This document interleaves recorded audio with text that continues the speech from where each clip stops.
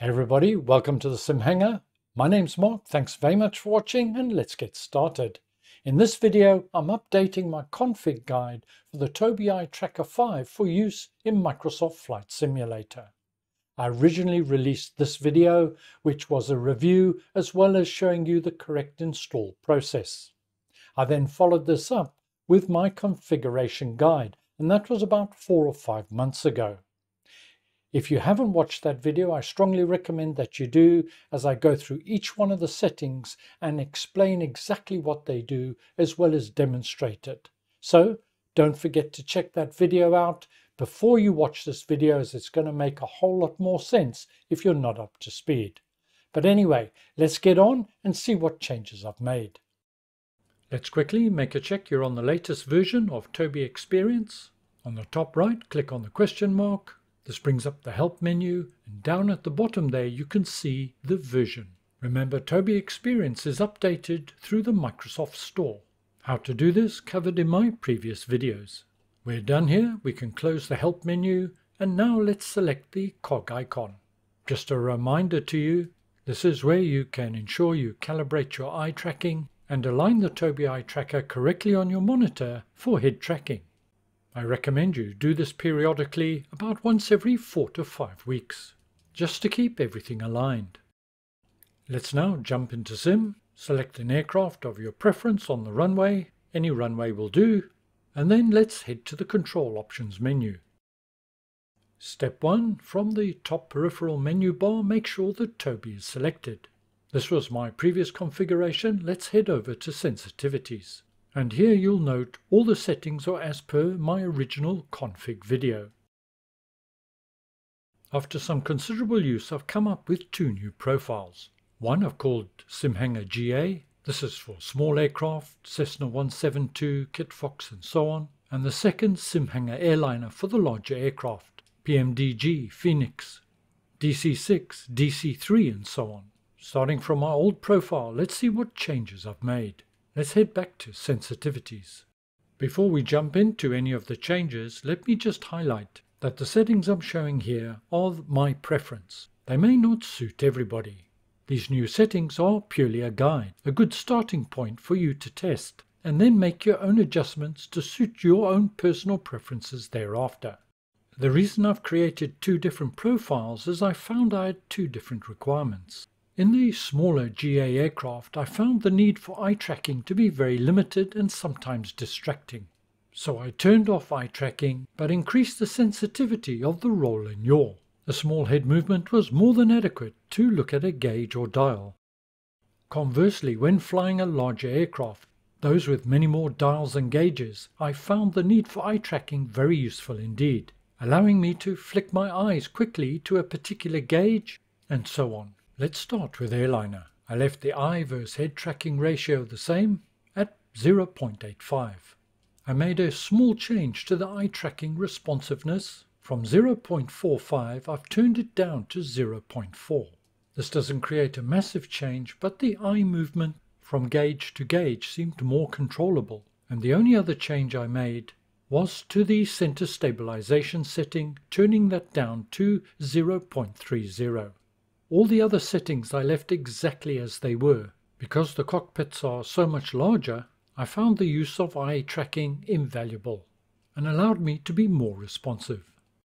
Let's now move on to GA, the smaller cockpit. And here, because the Tobii Eye Tracker is so responsive, I found tiny or small head movements more than adequate to see all the gauges. So effectively I want to turn eye tracking off. To do this, I move the eye versus head tracking ratio to 1, eye tracking disabled. As I'm not using eye tracking, I can then move eye tracking responsiveness down to 0. And I compensate with this by increasing the head tracking sensitivity on the pitch and raw axis by just a small margin, and I move it from 1 to 1.1. And as I did on the Airliner config, the center stabilization is also at 0.30. All the other settings remain exactly as is. No further changes. I can select Done. Don't forget to apply and save any changes that you've made, and when prompted to do so, give the profile a name that's easy for you to identify it. We're done here. We can now jump into the aircraft and give it a test. Today I'm at Fenland Aerodrome, small airport, grass runways, based in the Fens, Lincolnshire, in the UK. If you fly in this part of the world, it's a recommended add-on from Burning Blue Designs, at a bargain price. And I've also selected one of my favourite aircraft, the Kodiak 100 from SimWorks Studios. I've changed my profile to SimHanger GA, as is appropriate for this aircraft. Let's jump in the cockpit and give it a test. I've now enabled Tobii Eye Tracker 5 and just having a look around.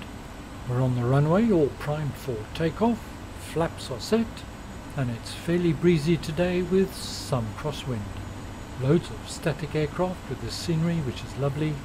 I can turn my head, let's just check the flaps. Yes, they're down, I'm happy with that. Just testing that I can lean in and pull back if I want to, which is fine. We're not really heavily loaded today. I've got one passenger on board and a little bit of cargo, nothing more. And with the responsiveness turned up to 1.1, I find by turning my head about 75-80 degrees, I can look behind me if I need to, and the movement seems fairly natural. He doesn't look too happy. Maybe he's heard SimHanger's piloting the aircraft. I've got a good ratio of movement, can look up. Okay, I think we're about ready to go. Let's get this bird in the air.